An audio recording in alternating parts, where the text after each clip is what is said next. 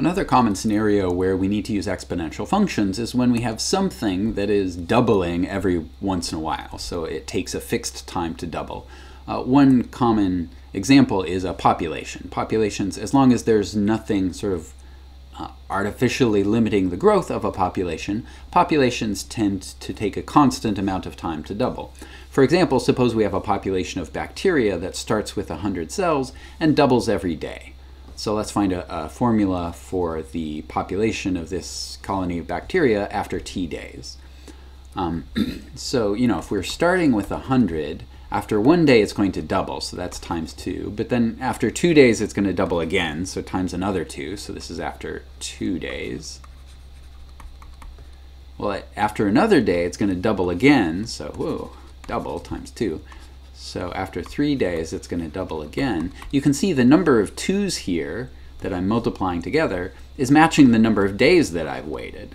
So if we wait t days, we will multiply by 2 t times. And that means that we're going to have a 100 times, we're going to multiply by 2 t times because we waited t days. So that's to the t. So, if we have something that's doubling every once in a while, it's 2, right? The exponent here is the number of times we double. Now in this particular example, since we're doubling every day, the number of days and the number of times we double is the same thing. But that's not always the case.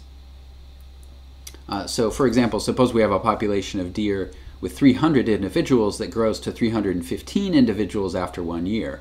How long will it be until the population doubles? We have 2 data points here. At year 0, we have 300 individuals, and at year 1, we have 315 individuals. So we could find an exponential function that goes through these 2 points and then use that function to figure out how long it takes until the population doubles. So our exponential function is, let's call it p of t, and it'll look like let's see, do I want to use b to the t or e to the kt? Either is fine. Let's use b to the t, I guess. So remember, we can plug in these data points. Plugging in the first data point, we get 300 equals a b to the 0, so that's just a. So we know a already. Plugging in the first data point, we get 315 equals a, which we already know is 300, times b to the first power. And that means that b is 315 over 300. So our population function is 300 times 315 over 300. And this fraction does reduce, so maybe I should simplify that fraction. 315 over 300, that's 21/20ths. So 21 over 20 times t. Okay, so we want to know how long it will be until the population doubles. Well, that's going to be 600 because we're starting with 300. So we want to know, when is 600 equal to p of t? Right, we need to solve this equation. But p of t is this formula here, so 300 times 21 over 20 to the t. So now we can divide both sides by 300, so we get 2 equals 21 over 20 to the t. Notice that this 2 here, this is a 2 because we asked for how long the population takes to double. If we wanted to know how long it took to triple, we just put a 3 here and so on. Okay. So how are we going to find this t? This t is in an exponent, and to solve an equation when the variable is in the exponent, you have to use a logarithm. So which logarithm should we use? Well, it seems like there's no nice choice, so let's just use natural log. So we get natural log 2 equals natural log of 21 over 20 to the t, but then we can move that t down in front, so we get t natural log 21 over 20. And so t is, looks like natural log 2 over natural log 21 over 20.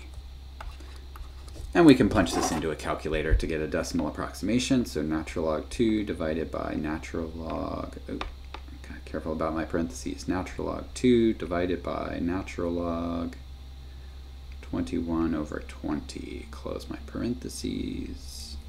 And I get 14.2 about. So about 14.2 years. All right.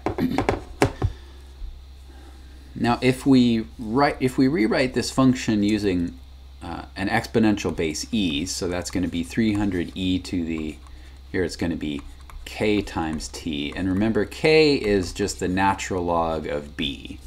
Right, so we know that b is 21 over 20. So let's take the natural log of 21 over 20. So this is 0.0488 times t. This number right here is called a growth rate. So sometimes in growth situations, you'll see this described as the population grows at 4.88% annually. But we have to actually be careful with this stating the growth rate this way, because the way that this is stated, it seems to say that after 1 year, the population will be 4.88% bigger, and that's actually not quite what this kind of growth rate is saying. So this kind of growth rate in an exponential is a very special kind of growth rate. It's called a continuous growth rate, or otherwise called an instantaneous growth rate, right? So if this population is growing exponentially like this, the instantaneous rate is sort of, well, an average rate is going to be how long you wait, how much the change is, so the change in the population divided by the change in time, right? But that's an average over a long period, over a year typically.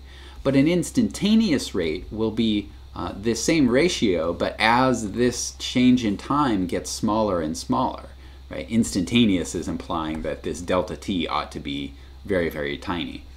So, so when we say something like this, the population grows at 5% per year, we have to be careful about distinguishing whether this is genuinely 5% per year, in which case the exponential function would look like, right, 1 plus our 5%, so 0.05, right? So this would be a times 1.05 to the t. So this, every year that goes by, this will increase 5%.